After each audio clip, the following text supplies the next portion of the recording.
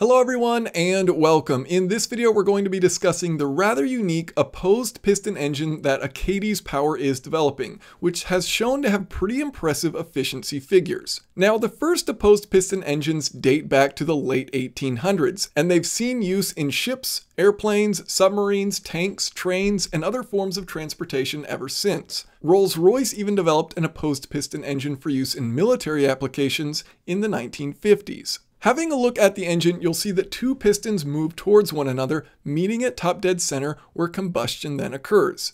These engines operate as two-stroke engines, meaning every single time the pistons join in the center, the power stroke occurs, unlike four-stroke engines. The basics of how this engine works is fairly straightforward. When the pistons reach bottom dead center, fresh air is pumped in through ports on the bottom of the cylinder, while the exhaust is pumped out through ports on the top of the cylinder. The two pistons then move towards one another, and just before meeting in the center, diesel fuel is injected directly into the cylinder. There are two injectors for each cylinder, both facing one another on opposite sides. Combustion occurs, pushing the cylinders back out, and then the cycle repeats itself. The top pistons and bottom pistons each rotate an individual crankshaft, and these two crankshafts are then geared together to supply power to a single output shaft. Now, while having two crankshafts may seem like an additional complexity, this engine has no valve train, meaning no camshafts, rocker arms, valves, valve springs, and even no cylinder head. This particular engine we're looking at is the Achates Power 2.7-liter 3-cylinder engine,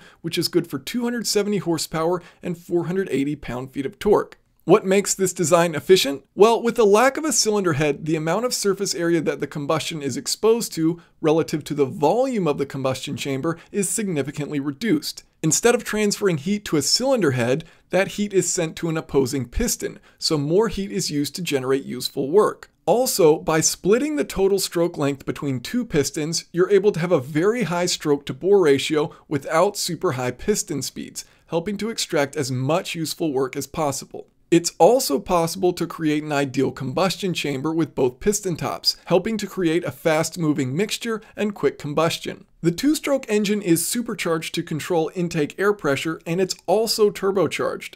The intake and exhaust ports are designed to optimize airflow scavenging. The exhaust ports are open first, allowing higher pressure exhaust gases to begin to exit. Once pressure has dropped, the intake ports are exposed and fresh air flows in while the remaining exhaust gases are pushed out. Both ports are closed off as the pistons move towards the center, and a small amount of residual exhaust gas is left behind. You might be wondering why the engine has specifically 3 cylinders. From an efficiency standpoint, this is found to be the ideal setup.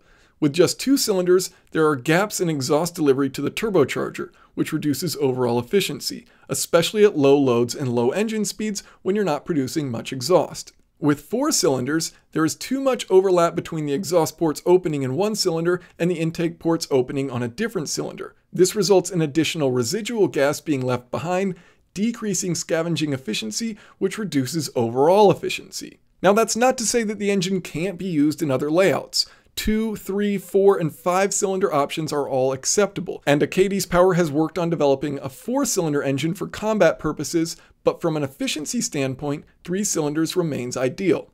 Speaking of efficiency, test results show brake thermal efficiency remaining above 40% across a wide variety of loads and RPM, peaking as high as 46%.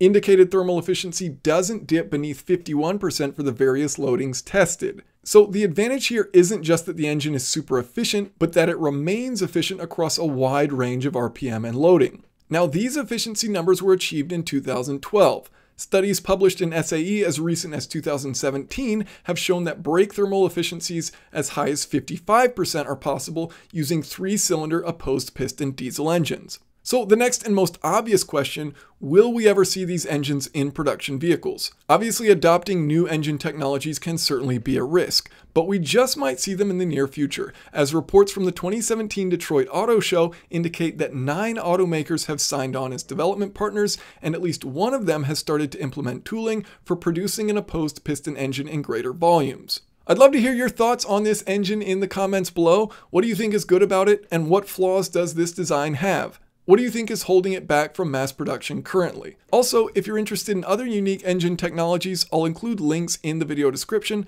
as well as additional information about this engine. If you guys have any questions or comments, feel free to leave them below. Thanks for watching.